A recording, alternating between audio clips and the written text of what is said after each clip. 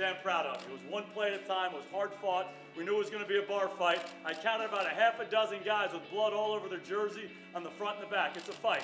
It's a fight every week, and we won the fight. We're going to give out game balls and awards when we get back together on Wednesday. We got to give out one right now. This guy was in the New York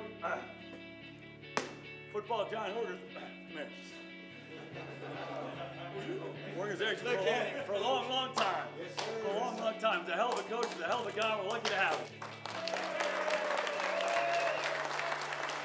Everything north of and east of the Blanken, Mississippi River.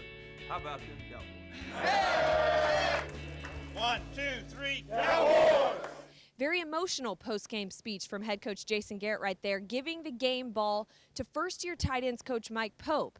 Pope coached with the Giants for 23 seasons, and they let him go last year. Another good reason to get the game ball? How about Gavin Escobar, young talent, having his first multi-touchdown game of his career on Sunday?